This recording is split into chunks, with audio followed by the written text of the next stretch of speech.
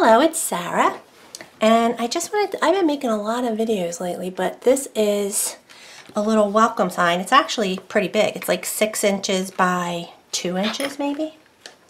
Yeah.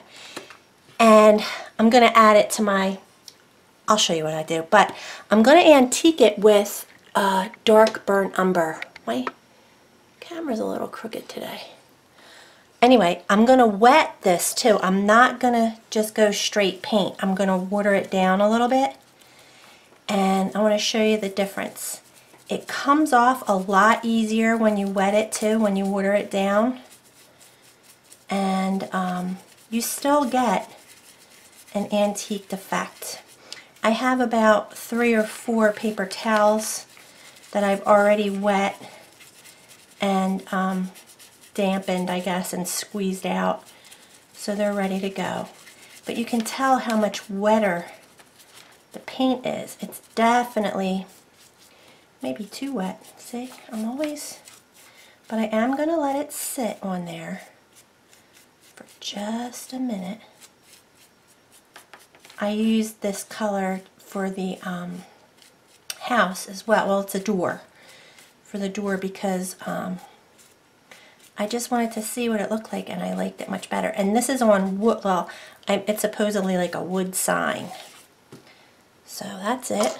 I'm just gonna let it sit on there for a second.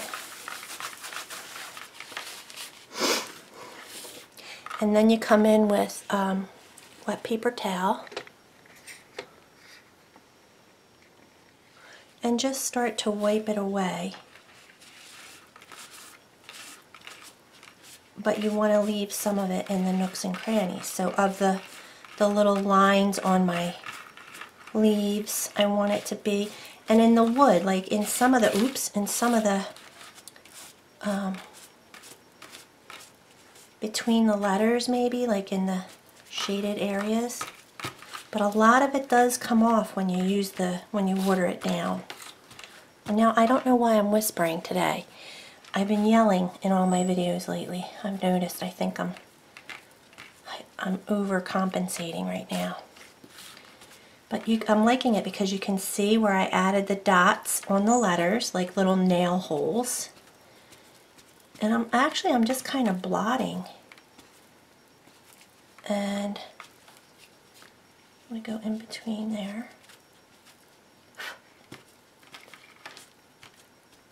I like it much better when you don't go with just straight paint when you water it down, because I've gotten very, very dark.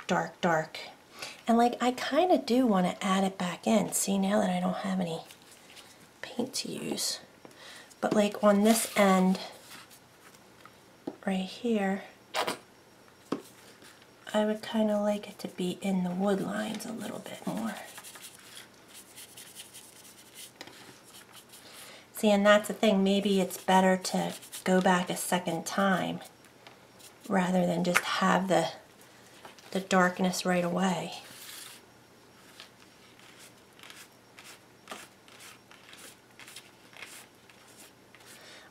This wood grain line is just from a texture sheet, and it's not, the lines are kind of thick, so I'm able to rub it, oops, I just rubbed it right through, but I'm able to rub it kind of out of the lines, so that's why I'm kind of doing this, up and down.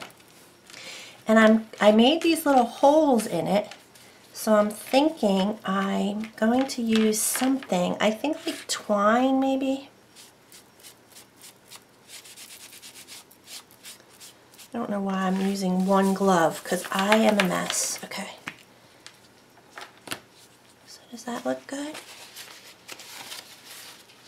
I'm going to try blotting it with a dry towel too.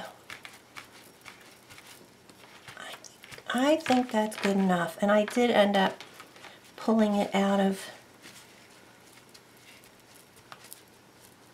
like, between those letters. Alright. But I like it better. I like it better with the brown. It definitely does the job. So I'm going to be hanging this above my fairy door, so I'll show you. I just glued the fairy door. I ended up gluing it onto this piece of like a trellis, I guess it's called. Let me move the paint. Come back up. I glued it on here with E6000 because that way this is just where it's going to live, right on the trellis. So it's glued on here, and then I'm going to be able to stick this right in the ground where I want it. And then here's the sign above it, and it fits, right? I'm going to hang it, I think. I'm just going to hang it from maybe from this area. I could glue it too, but I'm just going to hang it and see how that goes. Alright you guys, thanks for watching.